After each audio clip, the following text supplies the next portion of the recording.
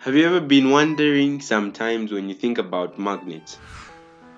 If we get a magnet and then maybe sometime we just try to experiment, we cut it into some parts or break it into some parts, what will be the poles produced on these other smaller magnets that we have? Will they still maintain being north and south, or some of them will just lose magnetism?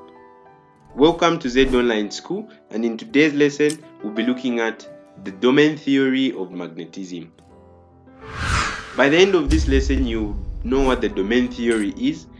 You'll be able to understand and know where you can find domains and dipoles, the effect of the domain theory in magnetism, and at the end of this video we've got the bonus tip for you under the topic of magnetism. The domain theory states that inside the magnet there are small regions where we find atoms whose magnetic directions are aligned in the same way. This means that for every magnet you will find, the atoms in it which have got magnetic direction have been aligned in the same way. If a material has these atoms not aligned in the same way, that material won't be a magnet.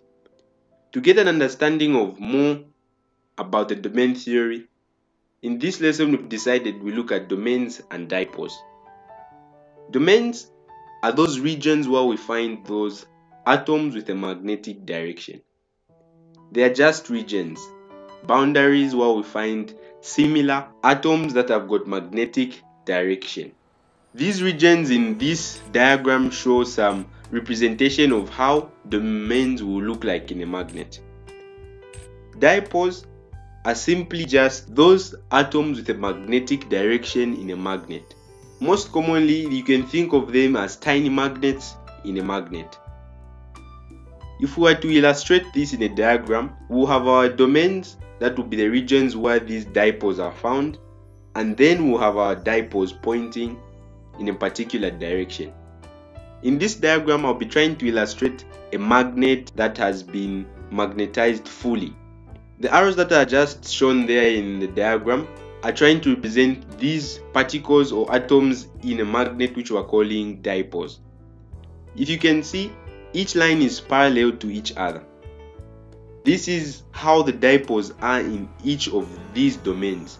They might be pointing in a different direction when it's not magnetized, but they are always parallel to each other. Therefore, in this diagram, all the dipoles will be pointing towards the right. Therefore, the right part in this case can be considered to be a north pole. Dipoles in an unmagnetized material also have a certain pattern. They have a pattern that shows the dipoles are cancelling each other.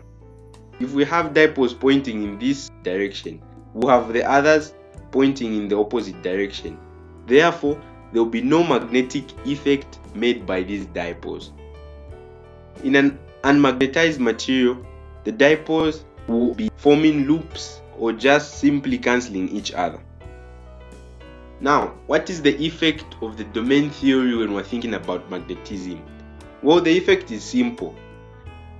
When a magnet is cut in too many parts, because we know the domain theory, we can understand why each part will have similar poles to the magnet from which they were cut from. Therefore, if we had a bar magnet like this, which was cut into some parts like that, each of these parts will have the poles similar to the magnet from which they were cut from. If this was a north-south magnet, each of those parts we've cut out will be also north-south. Why is this so? It's because of those particles we said, the dipoles. The dipoles cause all this magic to happen. When we cut it, we're just saying reduce the size of this magnet but keep the dipoles in the same direction. The only thing that can change the direction of dipoles is the methods of demagnetization. If you don't know what these methods are, you can check out our video under magnetization.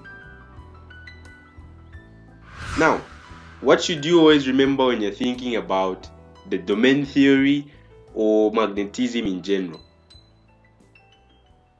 When we manage to make all the dipoles in a particular magnetic material point in the same direction, There's a scientific term which we use to refer to this state. It's known as magnetic saturation. This is a point when all the dipoles are aligned in the same direction and the magnetic material cannot undergo any magnetization.